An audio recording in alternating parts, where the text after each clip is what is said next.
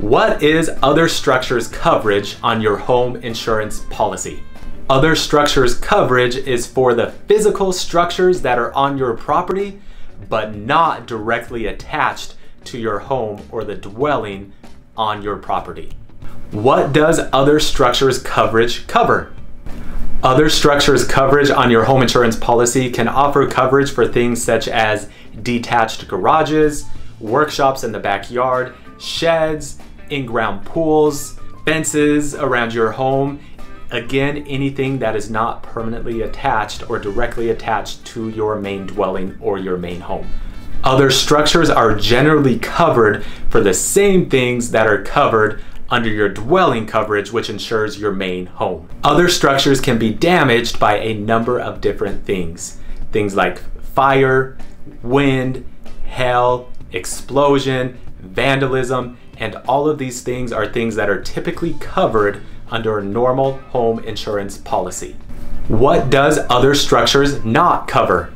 A normal home insurance policy typically does not cover other structures for things such as flooding, earthquakes, water and sewage backup, and things that occur over time or for lack of proper maintenance. Although these things are not directly covered under other structures, most of these things are endorsements that can be added on to make sure you have those coverages.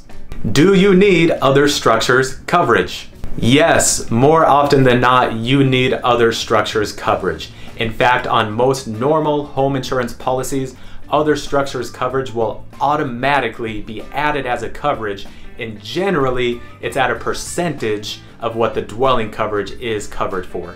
You may be thinking, well, I don't have a detached garage, I don't have a shed, I don't have a workshop. Well, there are almost always other structures on your property, such as fences or pools or things to that nature. So you may not need a lot of other structures coverage, but more than likely you at least need some type of other structures coverage.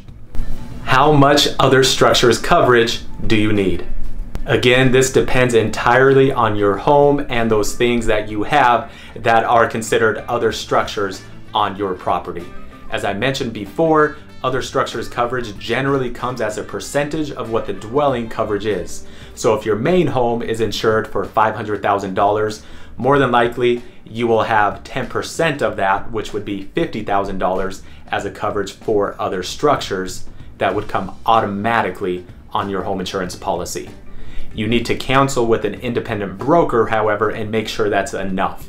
You can bump that up on most home insurance policies to 20%, 30%, 50%. Some policies even offer up to 100% of the dwelling coverage. It all depends on your property and the other structures that you have on the property. That's going to determine how much coverage you need. How much does other structures coverage cost? Like in almost all of our videos, we say it depends. It depends on the amount, it depends on the types of structures, it depends on a number of different factors. We have a video that talks about how insurance is priced. You can check that out, but for the most part, you want to speak with an independent insurance broker. They can take all of your individual factors into consideration and then kick you back the policy that offers the best coverage for other structures at the best price.